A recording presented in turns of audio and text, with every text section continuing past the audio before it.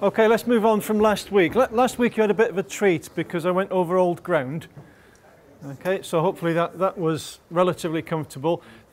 We're not really going to stretch the boundaries this week. We're just going to explore a little bit more about how we use these frequency response plots and what information can we get from them.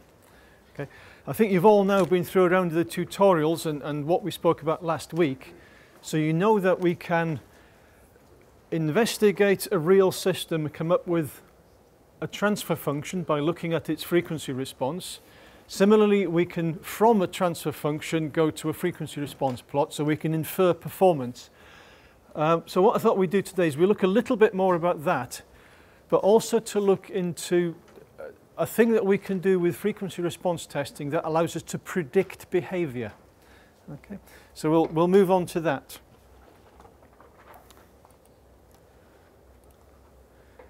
Quick recap why we use frequency response. I think I just did that without realizing it.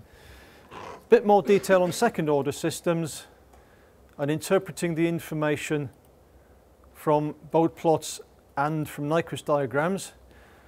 And the key thing, the new thing I think we need to really focus on is looking at stability and what I'm calling performance margins. Okay, we'll get onto that after we've done the quick recap.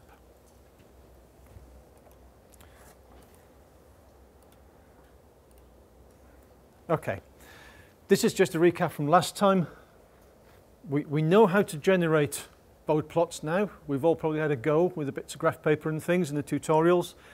And we also know that because of the way that the Bode plot is formed, with logarithmic axes realistically both directions, because a decibel is a logarithmic thing, we end up with plots where we can apply asymptotic or straight line approximations. Okay, and that makes it really easy to interpret what's going on. So let's take a closer look. There's a first order system plot. This is generated by MATLAB because it makes nice pretty graphs for putting into the PowerPoint. You can use MATLAB if you like. Okay, there's the transfer function. What is that? Well, it's a first order system, but it has some gain associated with it. Okay, it doesn't correspond to the 1 over 1 plus tau s standard form, because there's a 2 at the top. So there's a gain of 2 and a first order system 1 over 1 plus 0.1 s. 0.1 is the time constant, and that means that the corner frequency, which should be 1 over the time constant, should be about 10 radians per second. Thankfully, if you imagine pulling straight lines to this, it should work. Let's have a look. There are my asymptotic approximations. Okay, the amplitude ones, as we discussed last week, they're always at particular gradients. They're always at particular slopes. Minus 20 down here and flat at the top, minus 20 decibels per decade. Okay, you can see the point of intersection of those two is thankfully just where I expect it to be at 10 radians per second. Okay, so that fits in with what I'd expect. I've done the same for the phase plot, but certainly the ones those of you that I spoke to in the tutorial, phase plots, because they take much longer to happen, they take 2 decades of frequency to happen, they're a little bit less easy to deal with. So the amplitude plot we'd focus on first, then look at the phase plots, really just to confirm what's going on. Key features. At the corner frequency, this is halfway through the phase change. Okay. Starts off at 0. First order lag goes to minus 90 degrees. And what you notice is that halfway through, at minus 45, we're on that corner frequency. Fairly standard first order Bode plot. Bit of additional information there. As just said, that the phase change takes 2 decades of frequency to happen. And if you look closely at the corner, what you find is that the real data at the corner frequency is 3 decibels down from the asymptotes. Okay? And that's always the case. And that is that the maximum error between the straight lines and the real data is 3 decibels, minus 3 decibels. Okay, so why did I go through that? Because you knew that from last week. Well, the reason really is to lead into what the second order systems look like. Because we've got more of a problem with second order systems when we apply the straight line approximations. What we're looking at here is the same second order system, but with varying damping ratio, varying zeta. Okay? The omega n, the corner frequency, I've kept the same, but by changing zeta, you can see what happens to the curves. Okay? If you look at the one in the middle, it's easiest to deal with. Zeta equals 1. And that looks a lot like a first order one. It's nice, well behaved, no problem. Okay? And in fact, if you look at the zeta equals 1 phase, it takes about 2 decades to happen, much like the first order ones. Now, I could get a bit more mathematical at this stage and say, well, if you choose a second order system with zeta equals 1, then you take that transfer function, if you factorize it, what you get is 2 equal factors. So it's almost like having 2 first order ones in the same place when zeta equals 1. Okay, you can try that. If you just pick some numbers to put into a transfer function with zeta equals 1 and factorize it, you'll get 2 equal roots. Okay, so zeta equals 1, nice and well behaved. It's a bit like having 2 first order ones in exactly the same place. As a consequence, if we were to measure that, you'd find at the corner the zeta equals 1 curve is 6 decibels down from the asymptotes. Okay?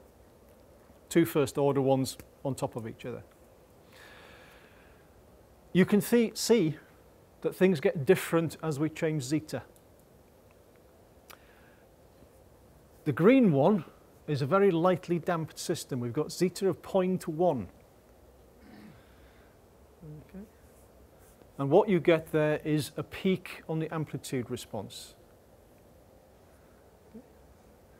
We've got any third year mechanicals in here? Yeah, I feel you're owning up. You've been through level 2 dynamics with Vince, topped up by me after Christmas. So you know about things like this. You know about these kind of graphs, albeit in a different context. Okay. How would you describe what you're seeing with that peak in amplitude? How would you describe that phenomenon? What other word have you got that identifies that? It is a natural frequency. There's more than that there. There's more to it. It's a resonant. It's a resonance going on.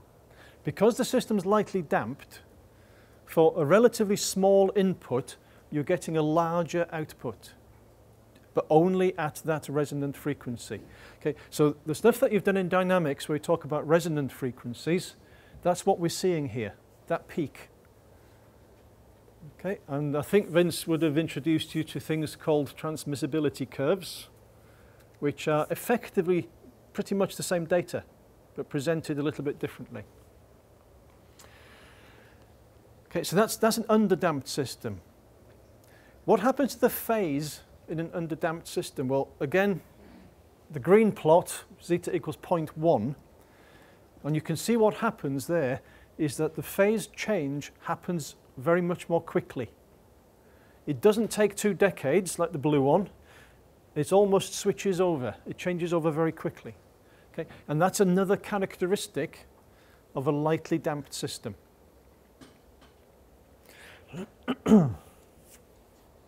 Okay. The red one's zeta equals 10. I've got quite a heavily damped system. You can see that it's moving further away from where the asymptotes would be. The red one's sort of cutting the corner a lot more. And the phase shift is taking a lot longer. And in fact, if you look at this, you can begin to identify this happening in 2 discrete bits. It's almost level in the middle. Then it comes down here. on the red one. Okay, and similarly, if you look at the amplitude curve, it's almost as if you got a flat bit in the middle. See if this works. Phase plot's nearly flat in the middle. Well, that's not much of a straight line approximation, but hopefully you get the idea that that bit in the middle there, again, it's not curved, is it? And what's causing this is that, again, if you think in terms of, see if I can get rid of the evidence. If you think in terms of factorizing the quadratic for the second order system, if zeta is large and you factorize that thing, what you get is two separate real roots. Okay, so you get two first order systems multiplied together, in other words. And whereas when zeta was 1, I said those two first order systems are happening at the same corner frequency. The bigger zeta gets, the bigger the damping ratio, when you factorize that quadratic, what you get is two first order systems at different frequencies, different torr. So if I was to push this further and further with larger and larger zeta, it will look more and more like two separate first order things. Okay? And that's why everything's spreading out. It just comes out of the algebra. Factorize that with large zeta and you get two real roots, two first order roots, but they're displaced from each other. Okay? Zeta equals 1, you get two identical real roots. If you make zeta smaller than 1, your solutions will be complex when you do the minus b plus or minus the square root of all the rest of it. You'll get a complex solution. But so long as zeta is bigger than 1, that will factorize into two first order things. Okay, so little notes. If we apply the straight line approximations, you'll notice that it doesn't matter what zeta is, we end up with the same straight lines. Okay? And that's a bit of a problem because if we've only got the straight lines, we can't tell what zeta is because we've lost that information. Okay? Just looking at the asymptotes, we cannot tell what zeta is. The duration of the phase change also depends on zeta. We discussed that. Okay. Does that all make sense?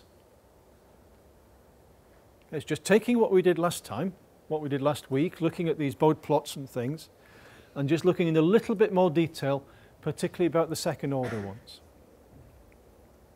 The thing to look out for, as I say, is evaluating zeta. Okay? If all we have are straight line approximations, we can't work it out. If we've got the real data, then we can. And we can work it out based on the difference between the real data and the approximations. Is that okay? Yeah?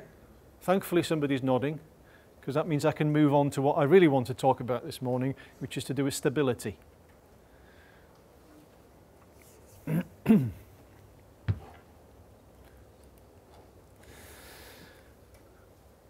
Cast your minds back a few weeks when we were first introduced to feedback systems.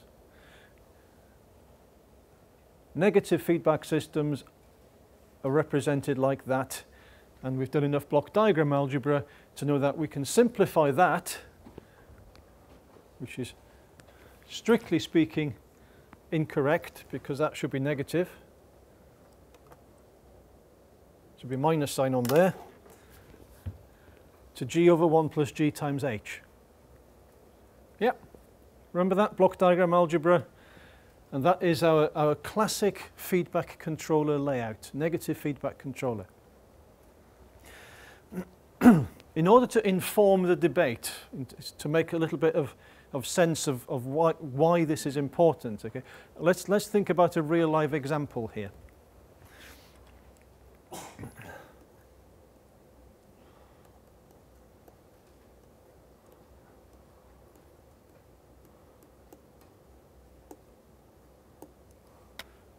sorry about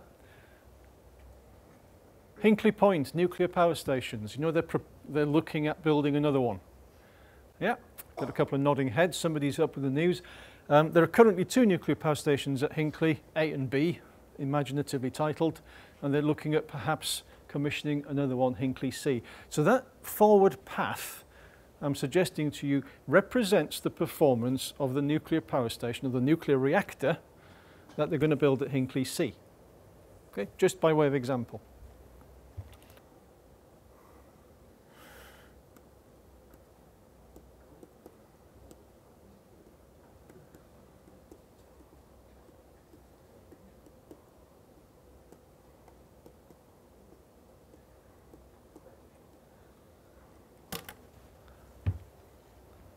Okay, so the top bit is a nuclear power station.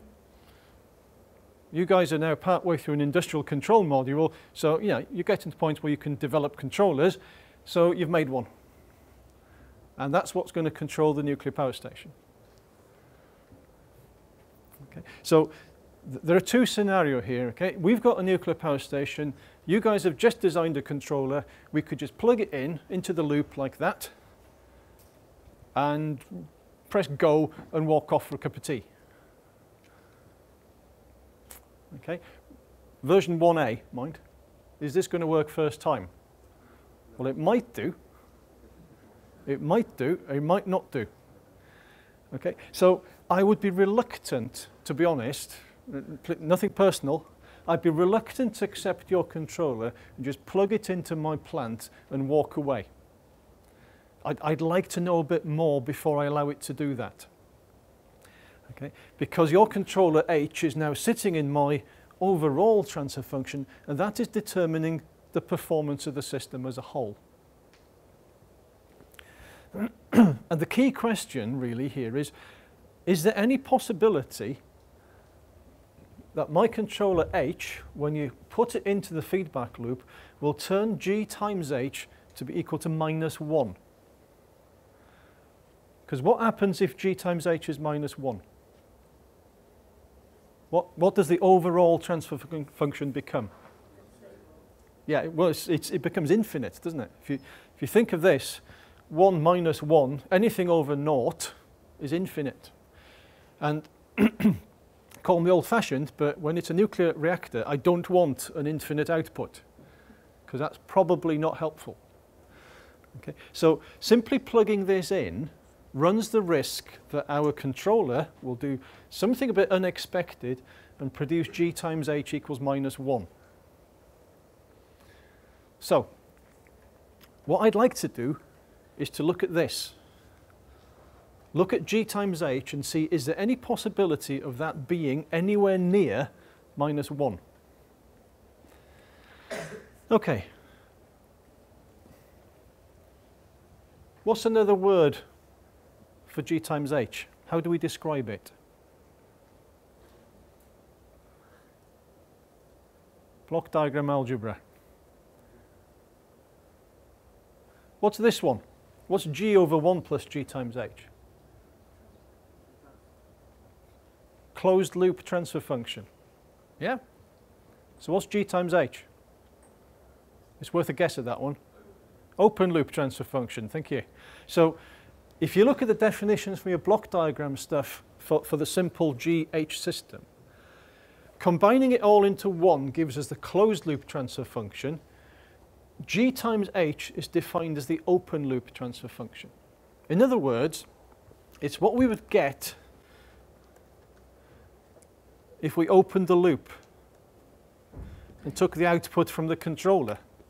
So we'd have the input R going through G, going through H, and if we study what's coming out of the controller, what we've got there is the open loop transfer function. Okay? So I could look at what the open loop is doing without actually allowing it to control my nuclear reactor.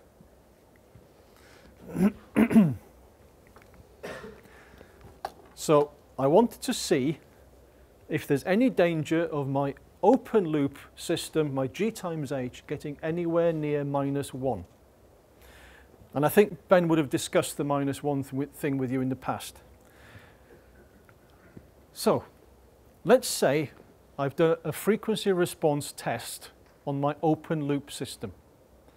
I've put some sinusoidal demand into my nuclear power station, preferably quite small sinusoids. I don't want to upset it too much. And I've looked at the output from the controller, and this is the set of data that is produced. So where's -1? How does that -1 point translate onto a frequency diagram, onto a Bode plot? Well, we have to split it up into phase and amplitude to go with these pictures, don't we? So what's the amplitude of -1?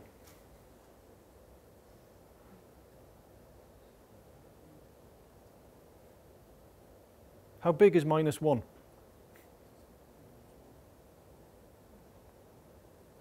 I'm going to wait for this one.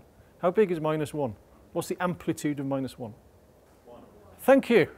It's 1. So all I need to do is to find a point on my amplitude plot that represents 1. In decibels, that's 0 dB.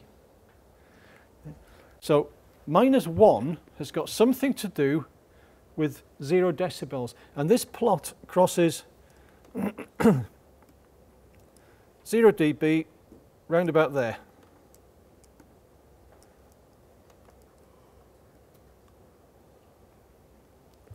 Okay, so that point on the amplitude plot just there represents an amplitude of 1.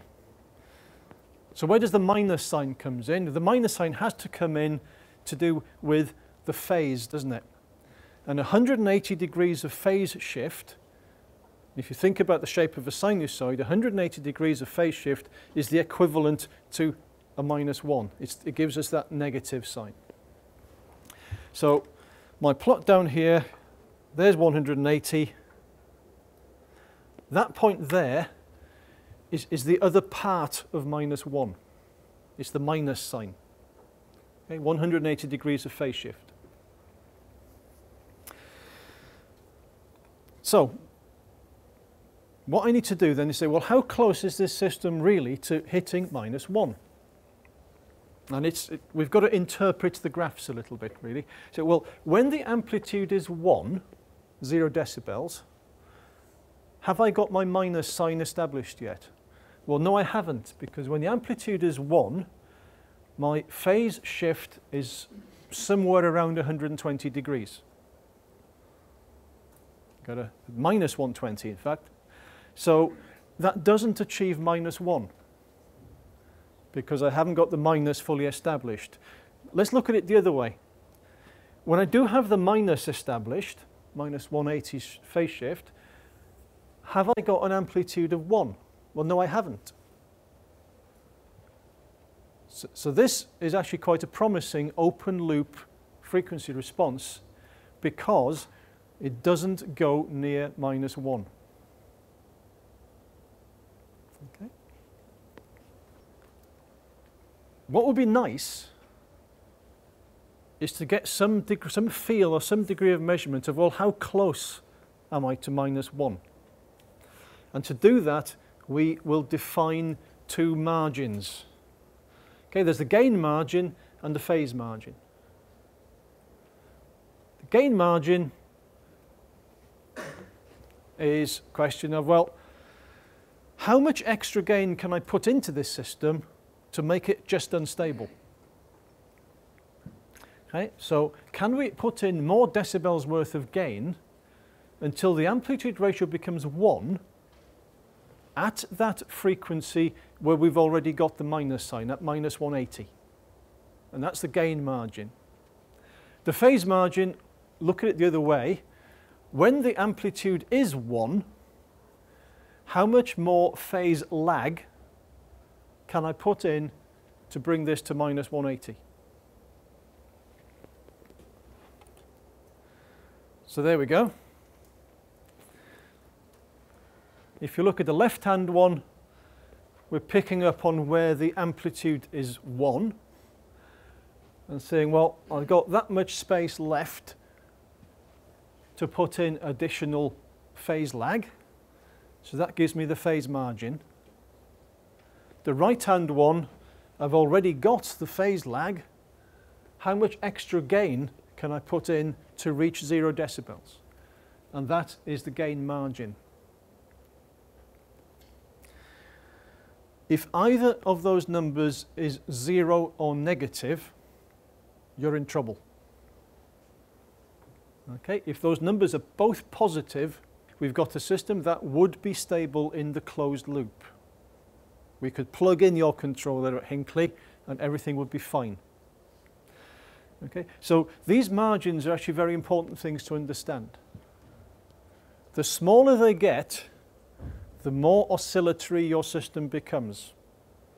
And then when they reach 0, you fall into instability.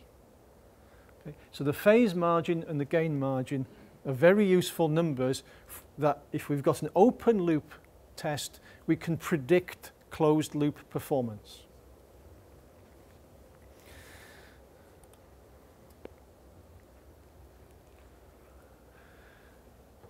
Are we okay on that?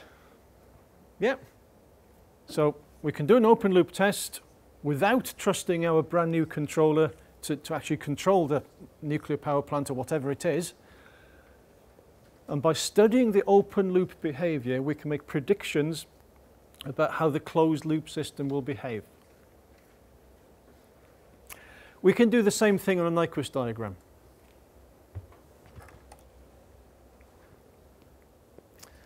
Okay.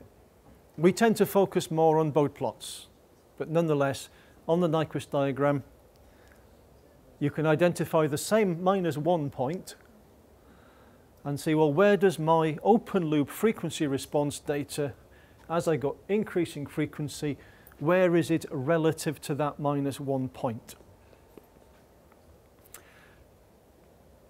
If the -1 point is to your left as you travel in an increasing frequency direction, all is well. That's the crude rule. If it's to your left-hand side, you're okay. If it's to your right-hand side, you're in trouble. And if you run over the top of it, you're just about in trouble. How do we measure the ratios? Well, the phase margin is easy to measure on the Nyquist diagram. You would simply draw a circle of radius 1 and see at what angle the data intersects that circle. And that will give us the phase margin, how much extra lag can we put in, shown in red on there.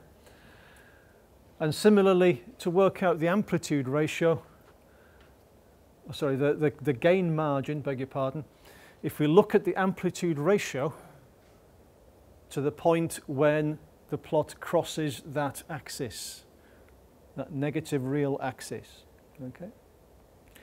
And if that's the amplitude ratio, then the margin is 1 over that. It's a reciprocal of the actual amplitude. Okay, so we can get exactly that same quality information from the Nyquist diagram.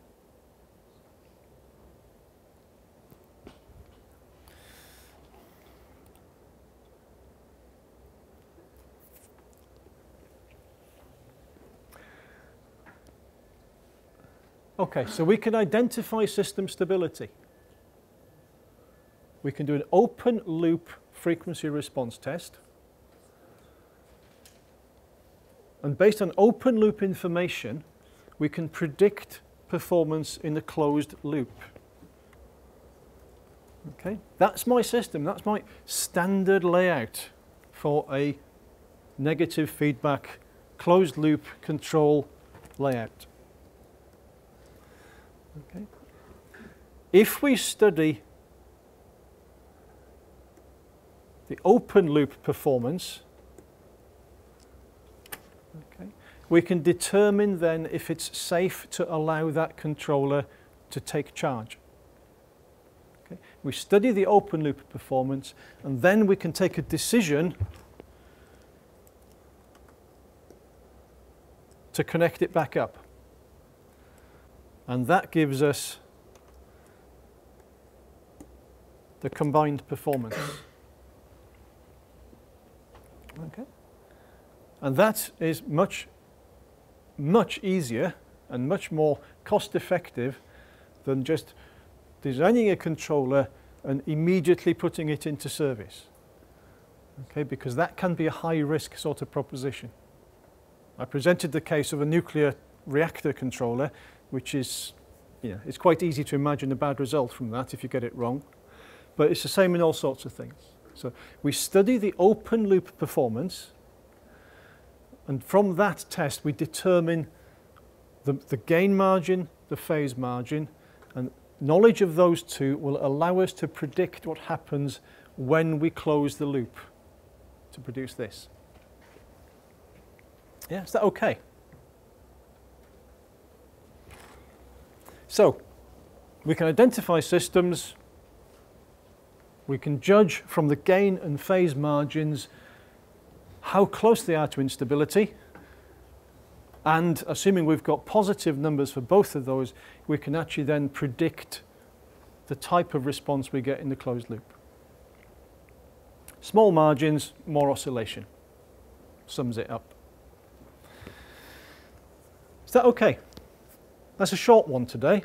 I want to stop there, just leave that. So the first 5 minutes of today was really talking about second order systems and what's the relationship between the full data set and the straight line approximations. That's just to top up what we did last week. But the key thing now is we've now got the frequency response data and we can use it as a tool. We can use it as a tool to predict behavior. Okay, so it's getting more useful, this thing. Last week we could use the data to identify transfer functions where we can't actually produce a mathematical model. This week we can also use that same data to predict performance in the closed loop. Okay, so all this frequency response stuff is actually starting to get quite useful. Okay, I'm going to leave it there in terms of new material today. I'm probably preaching to the converted because you guys are all here, but it has become quite apparent that some of the tutorial groups are very poorly attended. Okay, as I say, the fact that you people are here probably means you attend anyhow. Just be aware that we're taking, I've asked the module team to take registers in all the tutorial sessions now, and I will be monitoring who isn't turning up, and I will be getting in touch with them. So if you know any of your colleagues that are electing not to go to those sessions, let them know. Okay. Right, I'm going to stop early. Let's just stop there. Thank you.